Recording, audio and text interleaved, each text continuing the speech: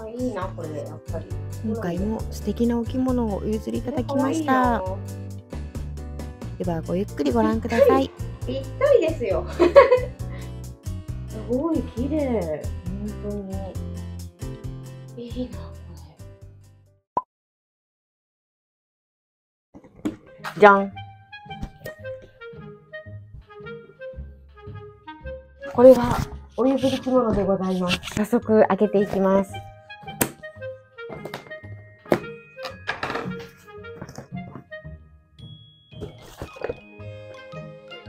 パカーン。なんか入ってる。あ、羽織紐ですね。わざわざお気遣いありがとうございます。お手紙ですよ。まずはお手紙から。ありがとうございます。今回は、着物のシンエイさんで詰め放題に行かれて、で、ご自身のね、サイズに合わなかったので、どうですかっていうふうにお声掛けいただきました。ありがとうございます。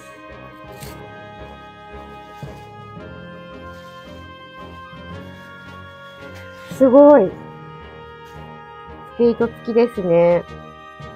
こういう感じのもの持ってなかったなぁ。あ、めちゃくちゃ軽いです。それにすごいね、すごいツヤがあるのわかります？すごいですね。かわ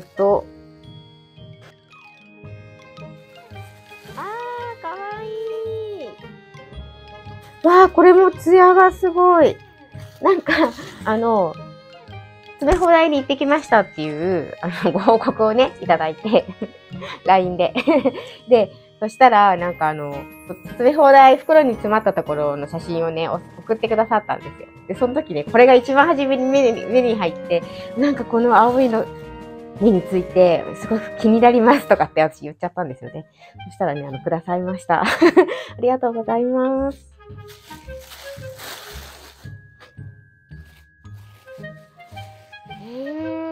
これめっちゃ良くないですか？ね、すっごい綺麗。これもしつけ糸付きですね。なんかね、こういう感じの黄色っぽい格子の着物をね、ずーっと探してたんですよ。これは、すごくなんか重いな。あ、これはそうだ。これアンサンブルらしいんですよ。よくないですかこれ。ちょっとね、着てみたかったんです。こういうの、私。これ、琉球がすりですよね。いつもね、新栄さんで、琉球がすりこんな感じ素敵だなと思って見てました。あ、見て、羽織裏がめちゃくちゃ可愛い。ほら、梅の花で。すごいですね。羽織もしつけ糸付きだし、着物もそうなのかな？着物もしつけ糸付きですね。ちょっとハンガーにかけて見てもらおうかなと思います。わかりますか？このツヤ。めっちゃツヤツヤしてます。本当は、いつも言ってることなんですけど、もうちょっとね、落ち着いた感じの色合いですね。でも、本当にこのツヤ、本当にすごいですね。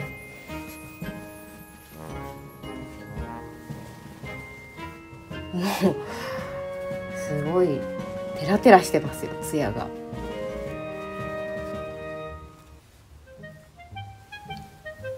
確かにサイズ的になんか私にちょうど良さそうな感じがしますね。羽織をちょっと着せてみます。羽織を重ねてみました。この羽織のしつけの付け方が、ここからね、返してあるんですよね、ビシッとね。でも取っちゃっていいんですよね。こんな感じですね。いいんじゃないですか？なんか、黄色系なんだけど、かっこいい感じがします。これは、ね、浮き端状ではないとは思うんですけどね。でもなんか、すごくかっこいい感じの色合いだなって思います。はい、こちらもね、紬なんですね。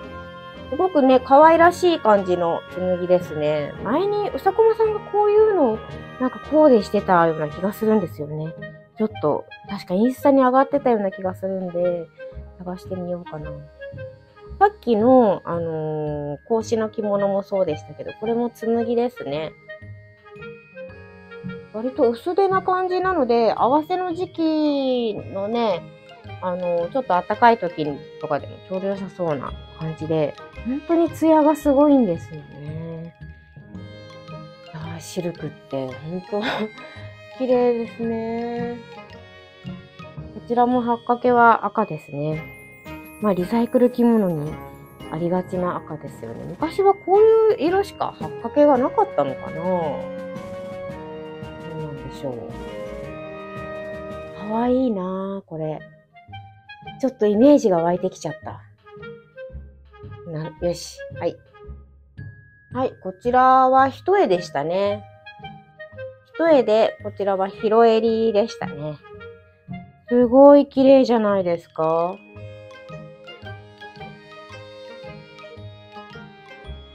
しつけはついてないけど、なんかやっぱりあんまり着てなさそうな新しい感じがしますね。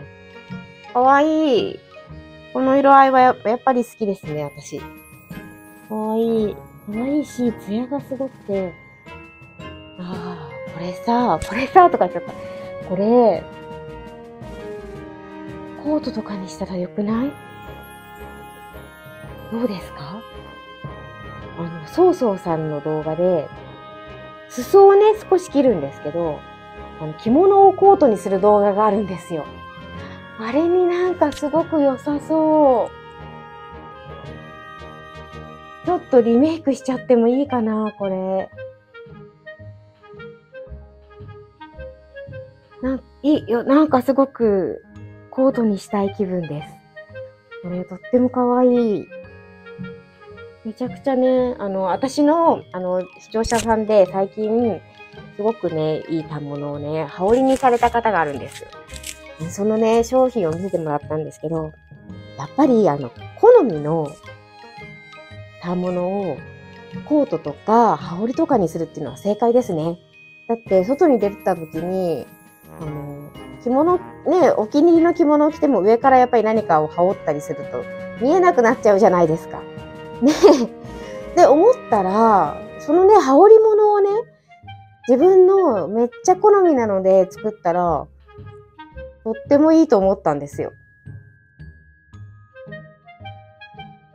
ね、これちょっとコートにリメイクさせてもらいたいな。だって裾切るだけだし。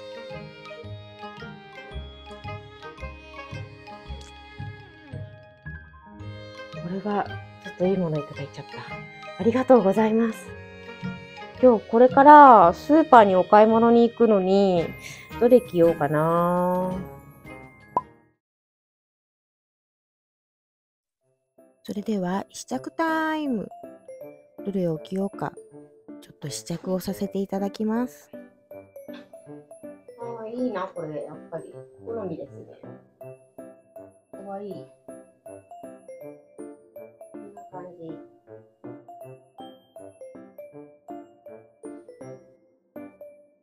これかわいいな。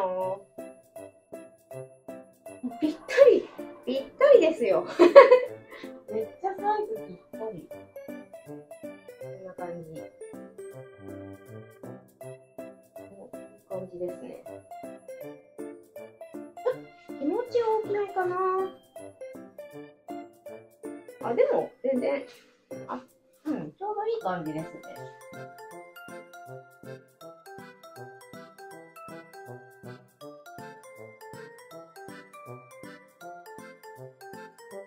すごい綺麗。本当に。いいな、これ。今日これ着ようかな。なんか、ちょっとスーパーに行くには高級な感じがするんですけど。ね、いいですよね、これ。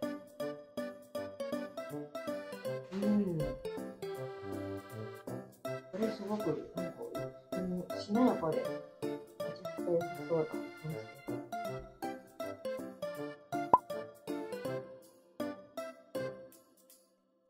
だ。改めまして、皆さんこんにちは。おしゃれ着物が着たい久美子です。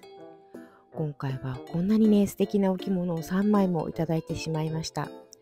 そして、この今着ているお着物、すごいね、艶も素晴らしいんですけれども、なんだろう、生地の感じが大島紬っぽい感じの、つるっとした感じ。これはもしかしたら大島紬かな？今使っている腰紐は以前にご紹介した金地腰紐ですね。コメント欄でも教えていただいたんですけど、金地腰紐はギュッと握って普通の紐のようにして使うのが正解みたいなので、そういう風に使っています。教えてくださった方ありがとうございます。あとね、ご自宅に譲り受けた着付け道具の中にああいう紐があって何の紐かわからなかったんですけど、今回初めて分かりましたというお声もね、何件かいただきました。これめっちゃかっこよくないですか？これなんかめちゃくちゃかっこいいんですけど。着物を着ながら何とも言えないね、この着物の高級感にちょっと酔いしれています。インチ腰紐の話題に戻りますが、そうですよね、突然ね、ああいうなんかちょっと幅広な薄い布の紐なんだか帯なんだかよくわからないのがあったら、なんだろうって感じですもんね。あれはね、金地腰紐で腰紐として使うそうです。確かに一回ギュッと締めちゃうと全然緩まないし、その場所からね、ずれないので、安心感はありますね。ただやっぱり全然緩まないので、胸紐として使うとちょっと私は苦しいかなと思ったので、腰紐として使いたいなと思っています。そういえば最近、今度ね、ゆっくりご紹介しようかなと思ってるんですけど、さらしを巻くことにしてみたんですよ。ちょっと前のおうち着物の着崩れ加減があんまひどすぎちゃって、自分でちょっとみっともないなと思ったので、やっぱりね、胸元はもうちょっとしっかり、きちんとね、補正というか、をね、した方がいいなと思って、さらしをね、巻いてみました。そしたら意外とすっきりまとまりますよね。帯の位置も高めになるので、これからね、さらし巻こうかなと思ってます。はい、こんな感じに切れました。今日はね、スーパーにお買い物に行くだけなので、帯結ばない帯結び、自作の帯をくるっと一周巻いて、ユニクロのベルトですね、これはね。はっ掛けが赤いので、ベルトも赤にしてみました。青いショールが合うかなと思ったんですけど、夏っぽい雰囲気になったので、とりあえずはいつも使っているクリーム色のショールをかけてお買い物に行ってこようかなと思います。この日ももちろん自転車で行ってきました。着物で自転車乗れるとほんと便利ですね。コーディネート的には赤いベルトが効いてていいかなと思っています。半襟はツバキアンさんのルリアザミを使っています。はい、いつものバッグを斜め掛けにして、こんな感じで自転車に乗って行ってきます。はい、今回の動画は以上になります。たくさんのお着物をありがとうございます。ではまた次の動画でお会いしましょう。ありがとうございました。